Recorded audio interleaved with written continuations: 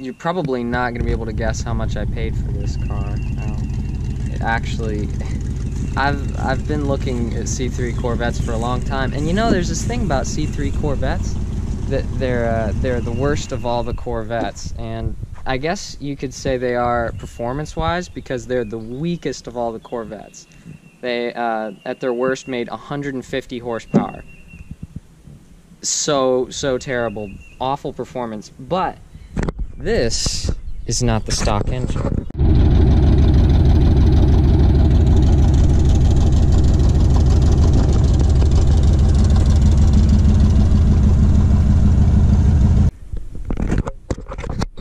Alright, well, what's up, people?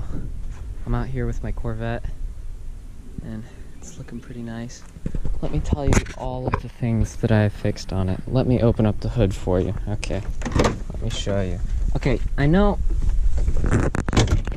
last time might have seemed like, I don't know, that guy that sold me the Corvette wasn't the greatest guy, but actually he was a really nice guy. His name was Tom, but he was a really nice guy, and he gave me a nice deal on this Corvette, which actually you're probably going to be surprised how much I paid for this vehicle right here. It took some work getting it back in order. Let me go through all the things with you. Okay, so the carburetor, had to get that tuned, got the timing advanced. I got that checked. I got a new air filter for it because this one fits better. Oh gosh, let's see, new radiator.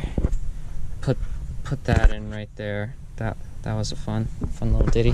That was fun driving it home because I had the old one in it, so it was just leaking coolant. I'm really glad I didn't blow a head gasket. That could have been really bad. Let's see here. Oh, yep. Fuel filter right here. Had to change that. Lovely piping job, David. Actually, okay, so funny story with the fuel filter. So what happened to me was I fixed the fuel filter, right?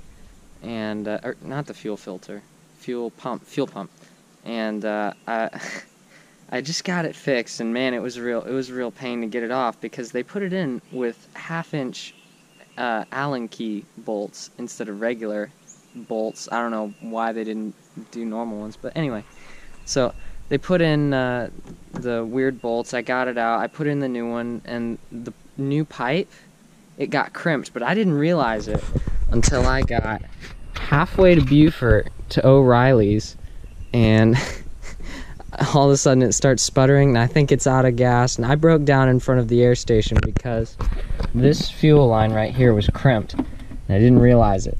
And I didn't have any tools in the back of my car because, you know, I'm such a genius about this stuff. Anyway, I figured it out anyway. I had 4 little, like, let's see, what was it? Okay, I had 4 hubcaps, a Rust-Oleum cap, and a Golf tee. So I took the Golf tee and I wedged it on the line just right so it would uncrimp it, and I got going down the road again. But you know, it's an experience. If you've never broken down in a car before, especially in such a public place like that with like a ton of cars going by, it's actually kind of an interesting, fun experience if you're into that kind of thing. Most people aren't, but yeah, so you're probably not going to be able to guess how much I paid for this car. It actually, I've been looking at C3 Corvettes for a long time, and you know, there's this thing about C3 Corvettes that they're the worst of all the Corvettes, and I guess you could say they are performance-wise because they're the weakest of all the Corvettes. They, at their worst, made 150 horsepower. So terrible, awful performance. But this is not the stock engine. This is it's a newer motor. I'm not sure where they got it from, but it's definitely got some power. I don't have the exact numbers, but I'm guessing, you know, Butt Dyno says like upper 200s on the horsepower at least. at least. I'm being, like, you know, moderate with my estimations, but I think the torque, it's got loads of torque. I mean, it's an old Chevy 350, what do you expect? It's got plenty of that, so it's very easy to lose control in this car because you can spin the tires like nothing. Anyway, it had a new engine. That's what really attracted me to the car in the first place, so I think I got a pretty decent deal on it. I ended up paying $6,800 for this car, and that's with all the problems that it had. You know, it took some work. I actually added up the numbers of how much stuff I bought, and all the, you know, well, I guess I didn't include cost of labor, but basically it came out to about $9,000 even. Total cost, everything included for the car. And surprisingly, the gas mileage is pretty good for this Chevy 350. I don't know what kind of cam or I don't know what it is, but it gets really great gas mileage for a 350, which, I mean, doesn't say a lot. It's probably like 15 miles per gallon instead of 12 miles per gallon. But it's pretty good, and I think it's ready to drive across the country just like I am. Man, I am thrilled. I cannot wait to leave for the trip, which is actually next Wednesday, so May 1st. That's going to be the day. Me and Noah are going to take off. Oh, also, Noah, so Noah was going to take his motorcycle, but that's not going to work out anymore. He's going to take his parents' Audi because he actually doesn't have a motorcycle license, and he got pulled over the other day. He's been riding his whole life, but he thought that it just kind of applied when you got a car license, I guess. I don't know.